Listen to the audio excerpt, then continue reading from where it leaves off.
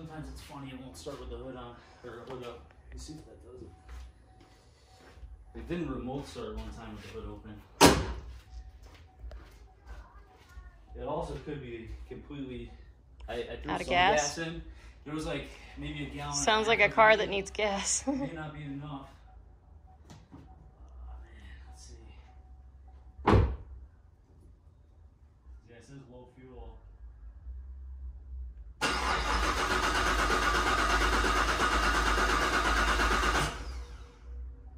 Maybe I don't have enough fuel to get it going. Dang it.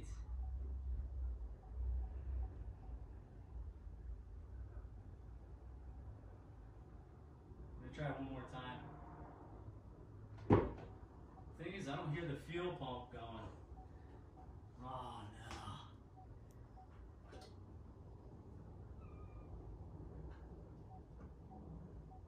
Yeah, I don't hear the fuel pump like priming coming on.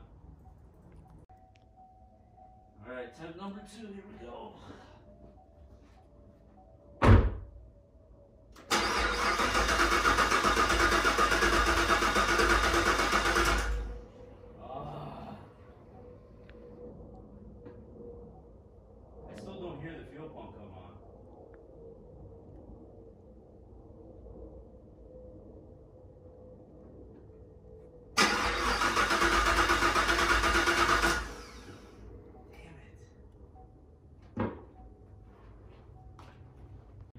Okay, so I checked underneath the car because mine's obviously, as I said, under the car instead of in the trunk. Oh, a little bit of blood. I had these wires crossed, so I had the red going in here, and I just had them switched. So I swapped them in the trunk to see if that did the trick.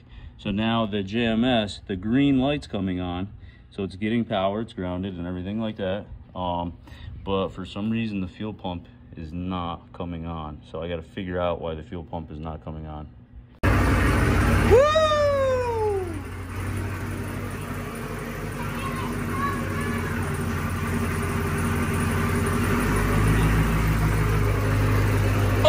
Oh yeah! I gotta put the interior together still.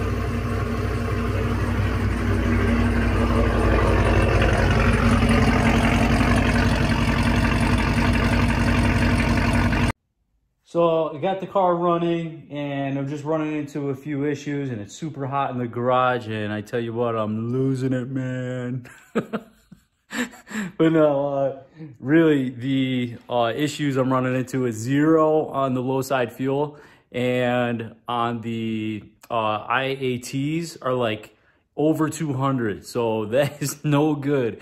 I don't think I bled the coolant system properly, so I'm gonna try to let it cool down, do that. And there's just something going on with that low side fuel making things wonky, so I'm just going through the data and back and forth with the tuner and trying to figure out what is going on. So I searched everywhere on the internet and to use the mechanical whatever, like fuel pressure tester. There's like nowhere where it says to tap in to test the fuel pressure without using any sensors, obviously, just in case one of those are wrong.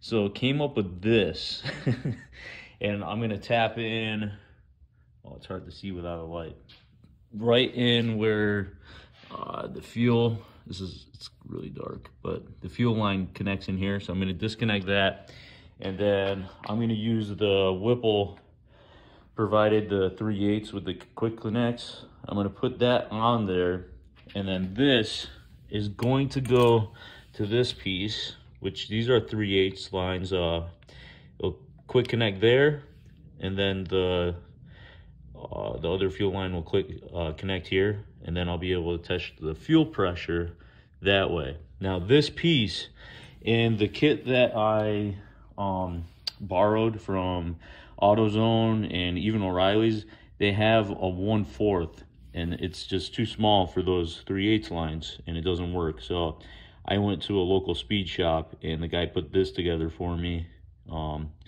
Now I can test it using one of these guys instead of all the electronics to test what is wrong. Okay, so I have my one end connected here, the 90-degree fitting. I'm gonna disconnect the fuel line right here, and then I'm gonna tap into it using my little concoction here.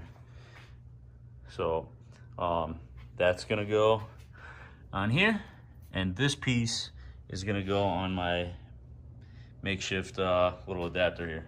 And there you go. I got that vacuum line hooked up there just in case it's spitting fuel out.